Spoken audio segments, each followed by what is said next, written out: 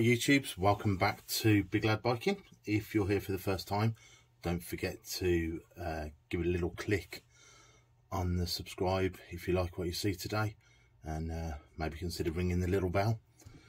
We like new subscribers, it always helps the channel. If you like what you see, give it a thumbs up. But let's crack in. Today we're going to be looking at my new helmet. This is almost a follow-up video to the Just One J14 helmet review I did a little while ago. Obviously that one didn't fit, so we've gone with the LS2 helmet. It's the MX701 Explorer Carbon. So this is how it arrives. The box was a little deformed, but I'm not wearing the box, so it doesn't really matter. So without further ado, let's open her up and see how it arrives.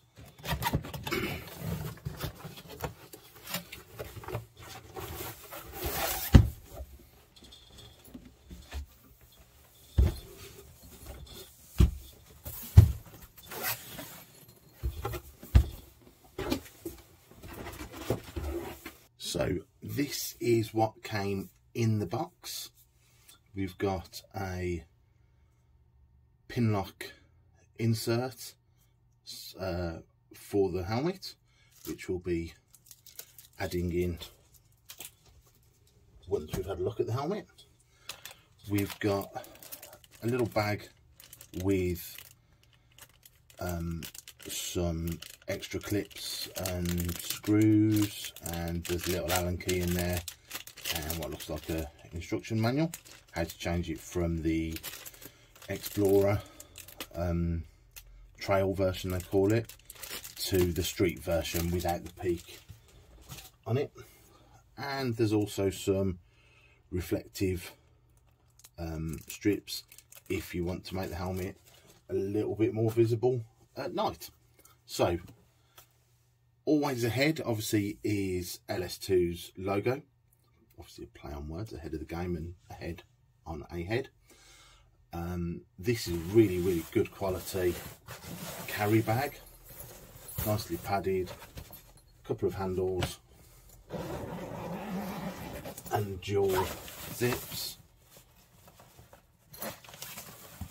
and then inside, make sure we've got both angles, we've got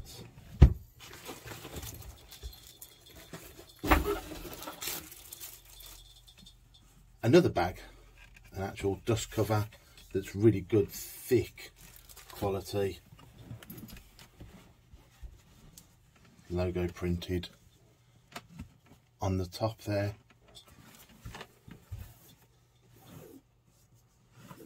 Nice, good quality. Really happy with the quality of the bag so far. That's a really good sign. We've also got this little fella. So opening this up,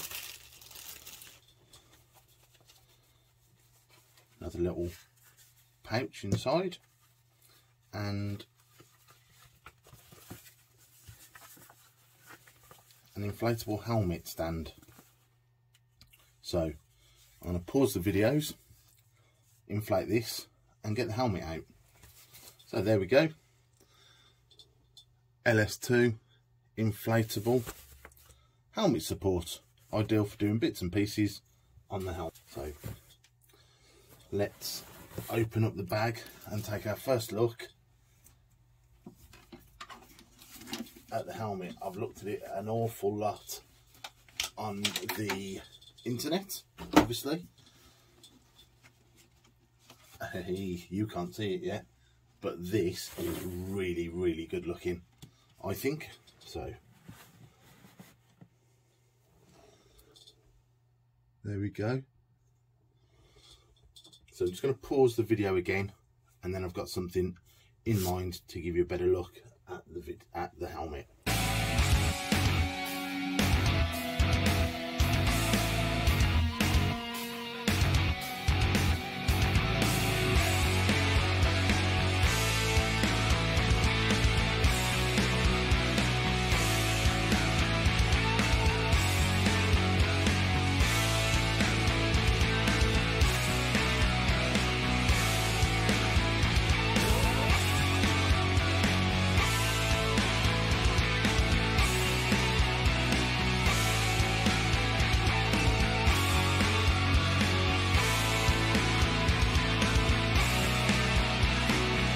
So pause the video again and let's go in for a closer look.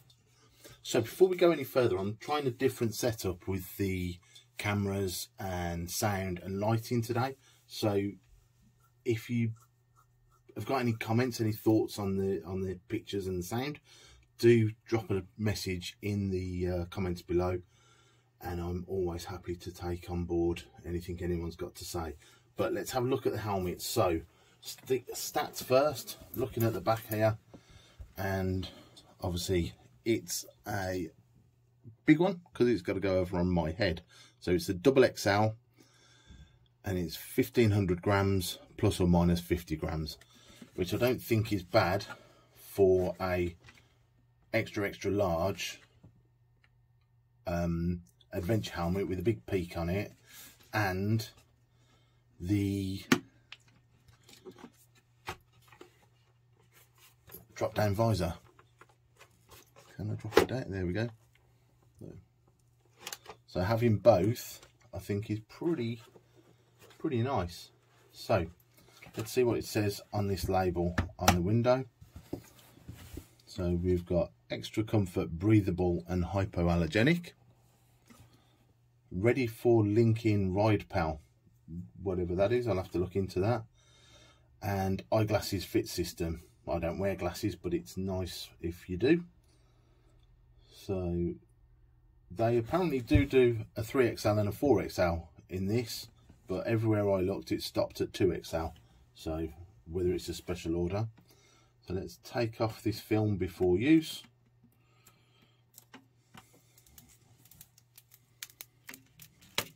And that is my first look without the sticker on. Obviously I ordered this from the internet and I got it just before Christmas to replace the other one. So I had to try it on. So I have seen it, I have looked at it, but this is the first time I've taken the stickers off. I've tried it on obviously to make sure it fit. While we're talking about delivery of it, it was bought from motocard.com. Again, it's a European website. These run at around about £300 in the UK, including shipping. I managed to get it for £250. It's a bit of a gamble, but they were quite descriptive on the LS2 website with the shape head.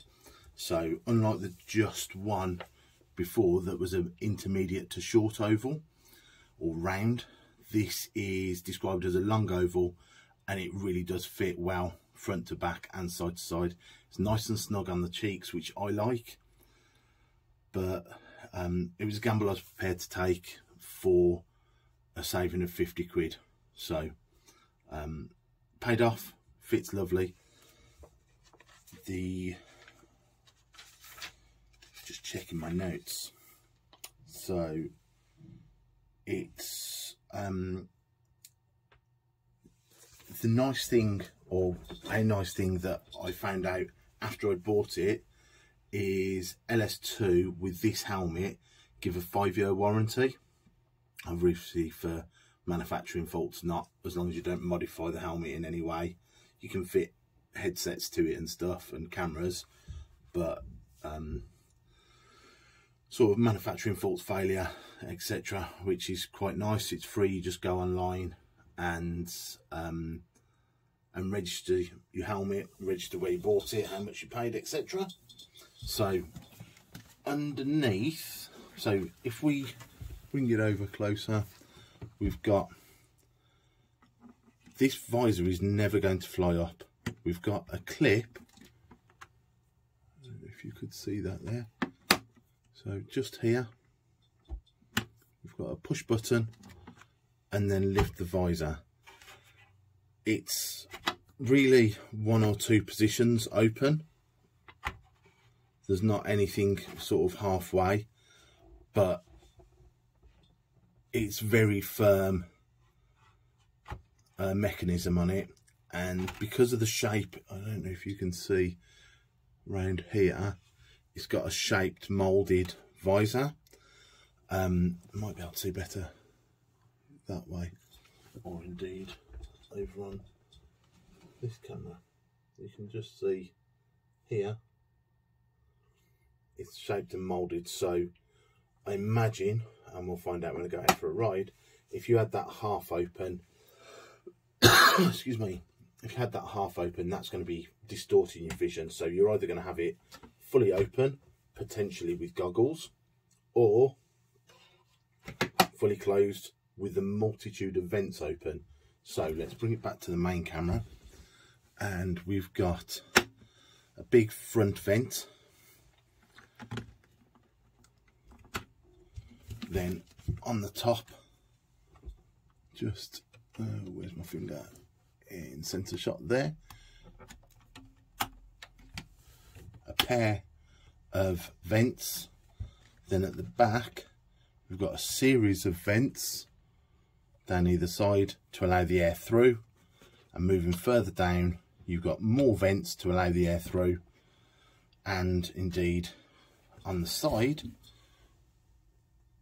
here, if I move my fingers out of the way, this is an opening vent to allow even more air through. So this is going to be a really well ventilated helmet once I get a chance to get out on the road, and I'm really looking forward to getting it out there. Right at the very back you've got another vent, so there's 1, 2, 3, 4, 5, 6, 7 vents along the back, another 2 on the side, and then you've got the 3 big vents at the front to allow the air through. So looking underneath, it's this really nice, comfortable material. It has got the emergency cheek releases, which is nice. It's a D-ring fitting shackle, which, to be honest with you, is the one part I don't like of it. I like the micro click buckle, if you like, but I've had these shackle before and they're okay. It's just a bit of a fiddle. Inside, let's see if I turn it that way, we might be able to get better lighting. So inside you've got space. I'm going to go in through the front door. So we've got space in here for the headphones, as it mentioned. You've got a chin guard, because it is quite a long front, to stop the drafting. It's all removable, and then I don't know if you can just see the vents inside. I'm not sure if you're going to be able to see, but along the top here you can actually see the vents for the helmet. So I think this is going to be a really well ventilated helmet. Lots of air flowing through there to keep your head cool, which is kind of good because obviously black carbon is going to attract the sun in the summer, but it's I think there's going to be more than enough ventilation with all the vents open. So that is the LS2 Explorer MX701 in carbon. If you've got a long oval shaped head, or you're looking for a adventure helmet that looks really great, isn't going to break the bank, yes, £300 is the sort of standard price-ish. It's not the cheapest one out there, but I think you're getting quite a lot of quality for not a lot of money for what it is. A lot of carbon helmets, carbon adventure helmets, are running up to sort of £400, £500, £600 and more. So I'm really looking forward to getting out on the bike and riding this. I will do another video shortly, because this is getting a bit long, with the pin lock system fitting it, but I'm not going to do that today. I might do a video at the same time about taking the visor off, but I don't plan on riding without the visor, although it does look quite nice without the visor. I think it looks better with the visor, and with the motorbike as well. Kind of fits the theme even. Yeah, I really like it. I thoroughly recommend it. Have a look on motocard.com. They're still having a sale. I did buy it with my own money. Well, I got it for Christmas from the wife, so we bought it with our money, the wife. But yeah, really looking forward to wearing it. It's really comfortable. I've had it on for a while, so it's there's no sort of pressure points that I could feel. Sort of half an hour or so, just getting ready for this video, I put it on to make sure that it was going to be comfortable long term. Give us a like, give us a subscribe, it helps the channel. Any suggestions you've got, anything you'd like to see. I'm going to do a short video next about my gloves and see how that goes. I've got a plan in place for what I want to do with the channel, but we'll talk about that in a separate video. So for now, thank you guys, thanks for watching, thanks for sticking with me to the end, and hopefully I'll see you in the next one. Cheers, bye for now.